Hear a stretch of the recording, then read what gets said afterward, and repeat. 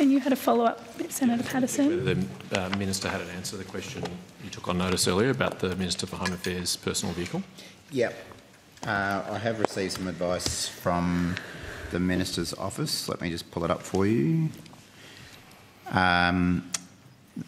Immediately on being appointed to this portfolio, Minister Burke informed his department and security agencies that he had a Chinese-made vehicle. He was given advice on the appropriate precautions to take and has taken those precautions.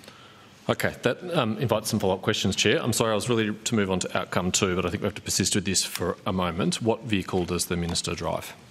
I'd have to take that on notice. I don't have those details. What mitigations has the Minister taken to protect himself and the Commonwealth from the security risks of driving a Chinese-made EV?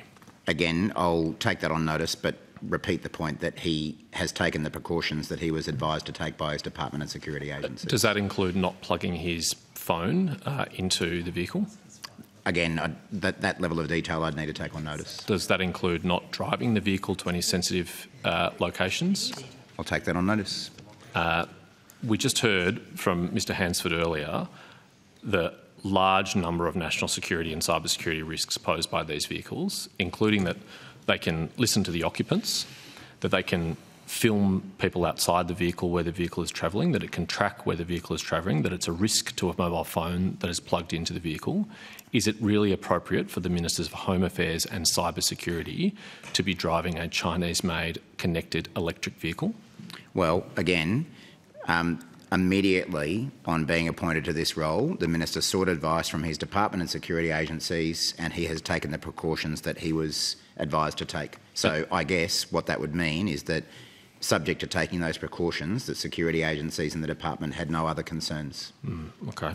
I'd rather hear that from them than from you.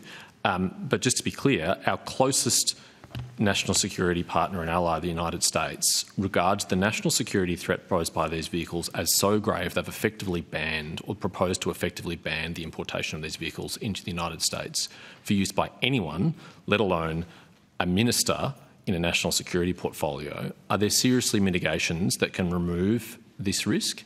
Well, it would seem, according to security agencies, the answer is yes. Right.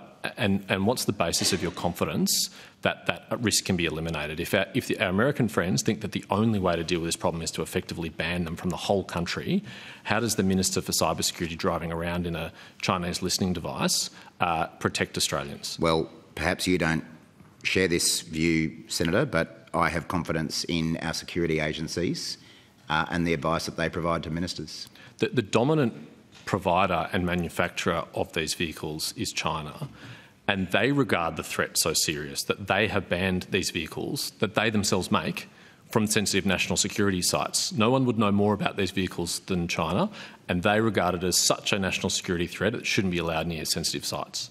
Well, again, this may be a curious position for us to take, Senator, but we take advice from Australian security agencies, not from Chinese security agencies.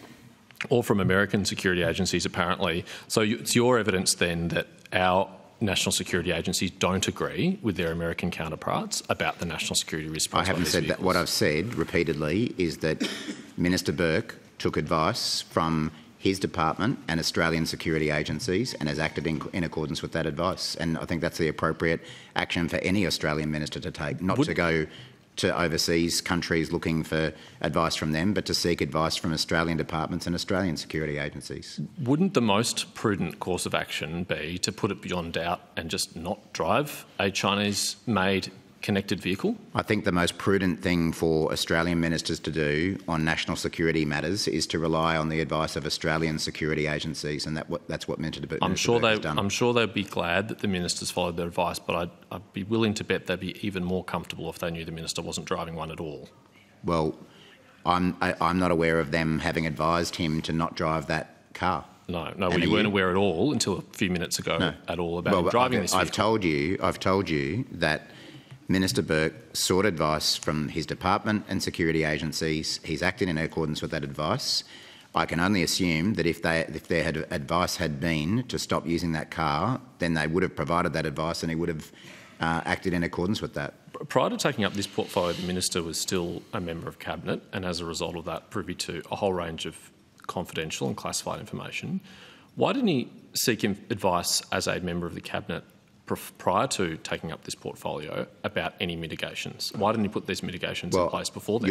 You're asserting that he didn't, and I don't know if that's the case. What I did was request an answer to the question you posed earlier, which was related to his vehicle use while he was a minister in this portfolio. And as you yourself have said, when he was appointed to this portfolio, he sought the advice of national security agencies. I think it's pretty clearly implied with that he had not sought their advice prior to that, when he was just an ordinary member of Cabinet. I'm not sure about that. I haven't checked that. Okay, well, can you take that on Sure. notice? How many other members of the Albanese Cabinet are driving Chinese-made EVs? I'd have to take that on notice, and I'd question whether this is even the portfolio to ask that question.